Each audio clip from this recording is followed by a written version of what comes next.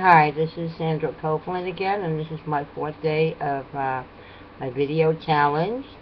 And I have decided that I will be a Nana entrepreneur. I can't even say it. I'm a great grandmother. I'm 70 years old.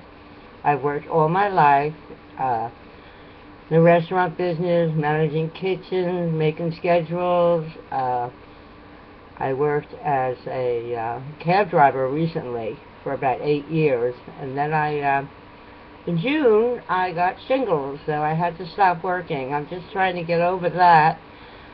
So I'm just going to keep going until I feel a little more comfortable here behind this camera, and hopefully everybody has a good day. And please click the link below and share my video.